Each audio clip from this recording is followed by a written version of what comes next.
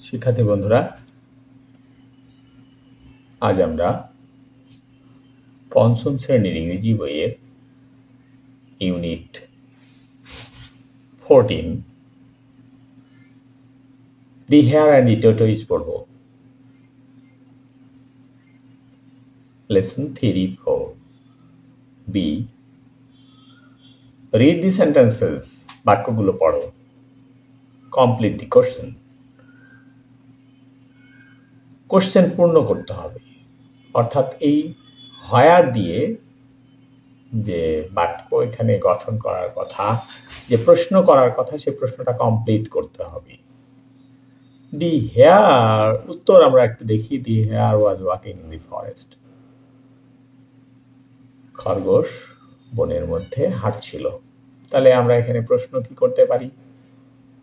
Where was the, হোয়ার ওয়াজ, এখানে ওয়াজ লিখতে পারি।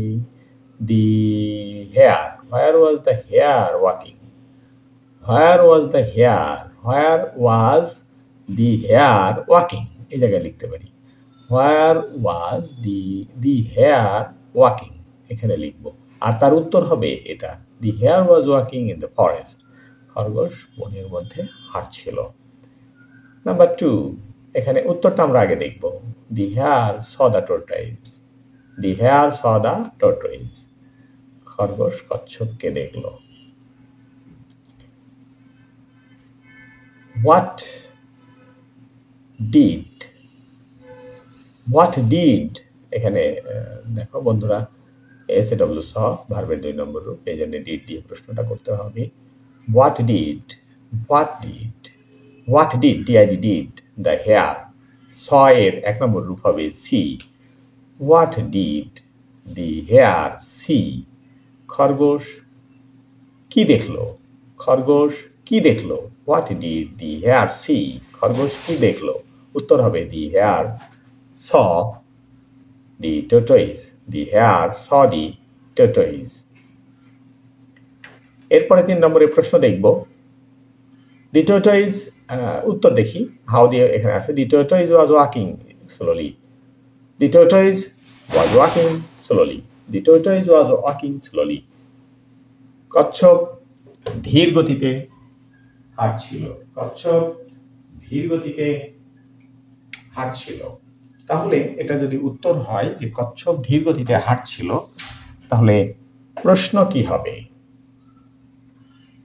How was, how was the tortoise walking. How was the tortoise walking, কচ্ছপ কিভাবে হাঁটছিল। উত্তর হবে দি tortoise was walking slowly. Number 4,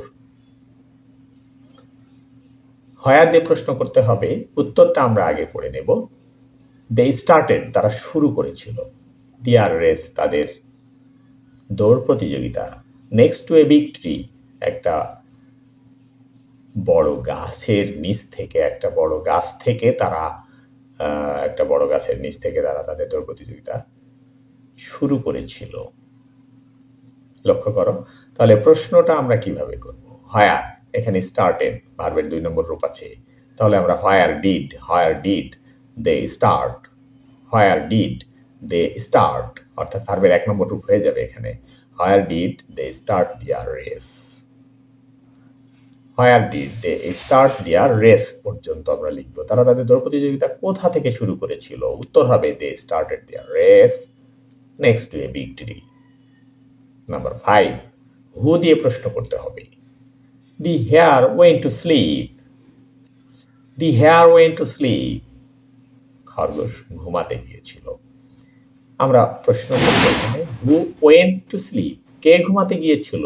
who went to sleep, কে ঘুমাতে গিয়েছিল। উত্তর হবে দি hair went to sleep. Number 6, how long দিয়ে প্রশ্ন করতে হবে।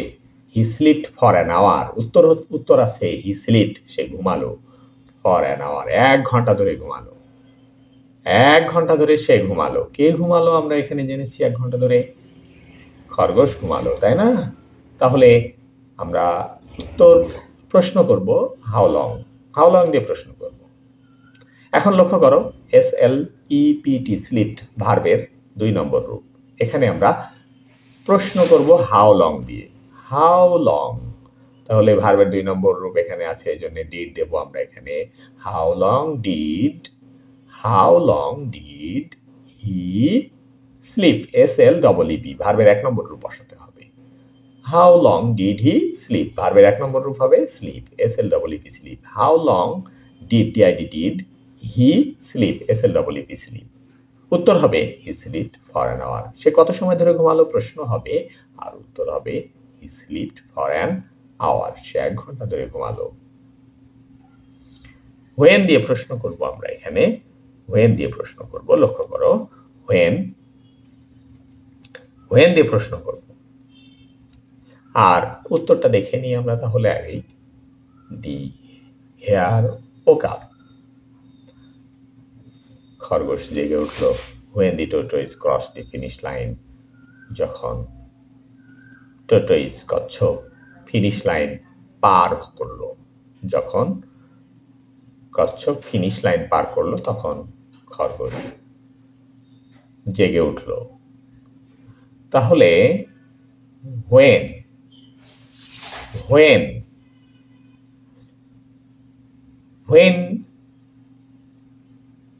did the hare wake up? W-A-K-E, wake up. When did the hare wake up? কখন খরগোশ জেগে উঠেছিল?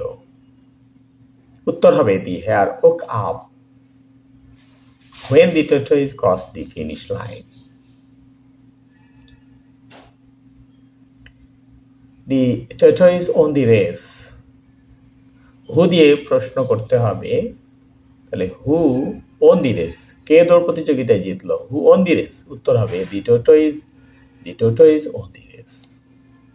দি tortoise ওন দি রেস।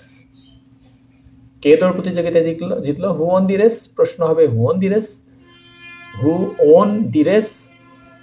আর উত্তর হবে এখানে যা আছে তাই, দি tortoise on the race. Number C, read the sentences, বাক্যগুলো পড়ো। Which animal is sentence about? কোন প্রাণী এই বাক্য সম্পর্কে? Write T for tortoise or H for hare?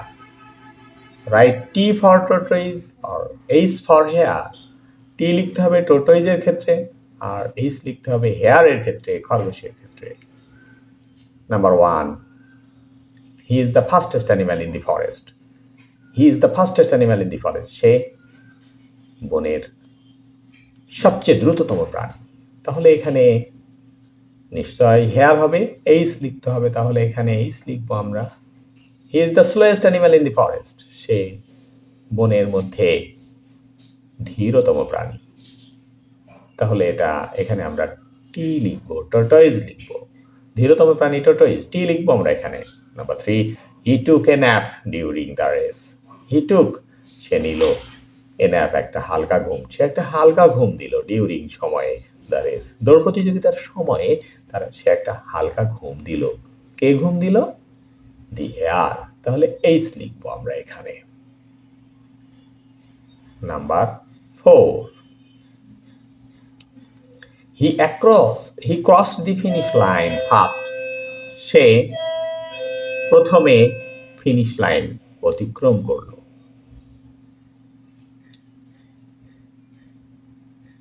He crossed the finish line first. সে প্রথমে ফিনিশ লাইন অতিক্রম করলো। এখানে কে অতিক্রম করলো ফিনিশ লাইন? অবশ্যই টর্টয়েস, তাহলে এখানে টি হবে। Number 5, he was angry. সে ছিল রাগান্বিত। At the end of the race, দৌড় প্রতিযোগিতার শেষে সে ছিল রাগান্বিত। কে রাগান্বিত ছিল? তাহলে অবশ্যই হেয়ার, এইস হবে এখানে। হেয়ার রাগান্বিত ছিল, কারণ হেয়ারটা জিততে পারেনি, হেয়ারটা জিততে পারেনি, খরগোশ জিততে পারেনি। জিততে পারেনি বলে রাগান্বিত ছিল, রেগে গিয়েছিল। রেগে গিয়ে সে তার রাগটাকে বিভিন্নভাবে দেখানোর চেষ্টা করেছে, আমরা ছবিতে দেখেছি। শিক্ষার্থী বন্ধুরা, আজ এ পর্যন্তই। আগামী দিন অন্য কোনো বিষয় দিয়ে আবার কথা হবে। সে পর্যন্ত ভালো থেকো। বাই।